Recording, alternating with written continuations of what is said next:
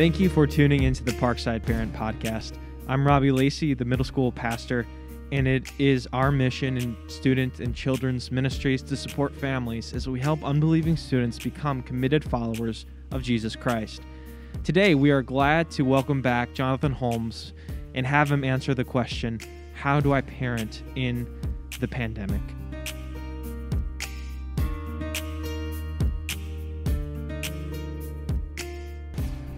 Jonathan, thank you so much for joining us for our parent podcast. Thank you. Our question today is, how do I parent my kids during a pandemic?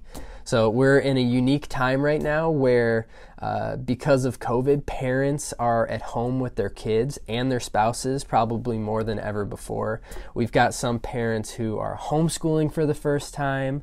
We've got parents who are both now working from home together. After school stuff and sports aren't happening for a lot of people. And so generally, families are spending more time together at home than ever before. Now, there are a lot of positive aspects to that, but we're also seeing that there are a great deal of challenges that also come along with that. And I've had plenty of conversations with parents and children and students where we're seeing that there's heightened conflict between siblings and spouses and parents and children, and those challenges are kind of rising to the surface as everybody's spending more time together. So, in this unique circumstance that we're facing right now, Jonathan, how can we parent our kids well during this pandemic? Yeah. Well, Danny, everything that you just mentioned, we've experienced in my own home of working from home on different days and my wife being at home and 4 kids. It's challenging. So the first thing I want to tell parents is be encouraged that the same God that we served before COVID is the same God that we serve today. So we can rest in that and we can have hope in that.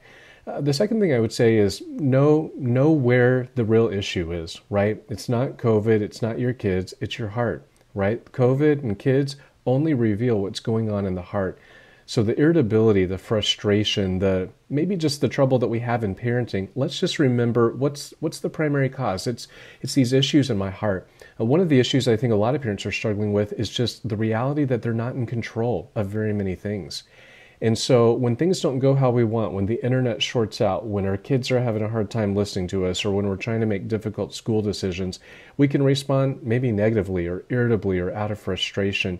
And I think one of the first things we can do is just take our own souls to task. Now, I'm saying that to preach to myself because I don't do it very well, but that's something that all of us can engage in right now, is just to say, hey, instead of maybe pushing and shifting the immediate impetus and burden of the conversation onto my teens or onto my kids, what do I need to change? How can God be helping me parent during this pandemic?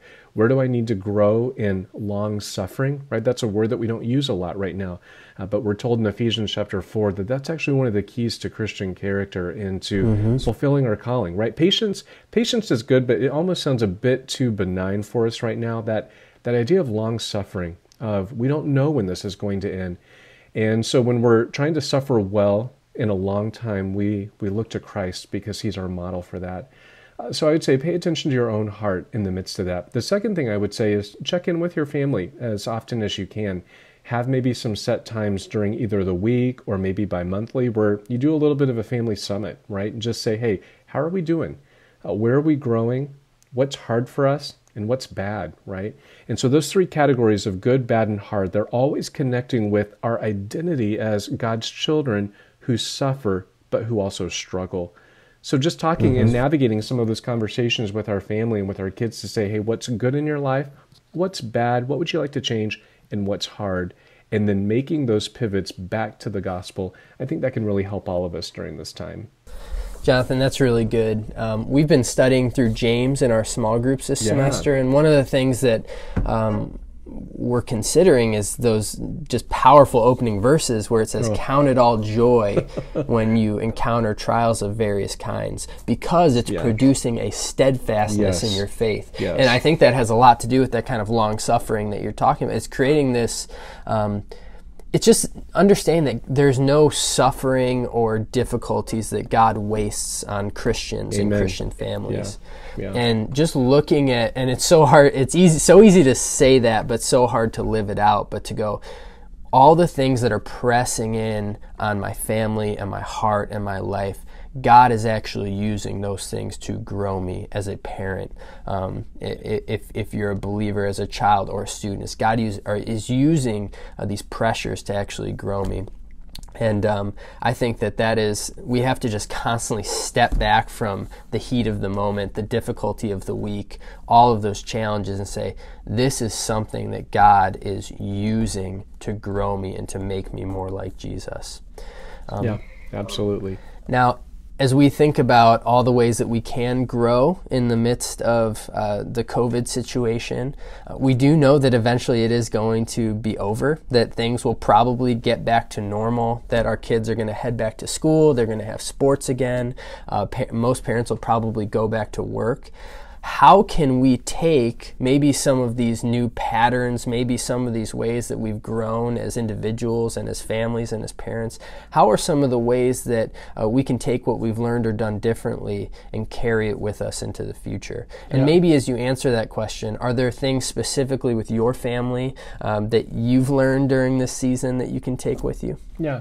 It's a great question. One of the things that I think is always really helpful within some of these conversations with your kids is collaboration.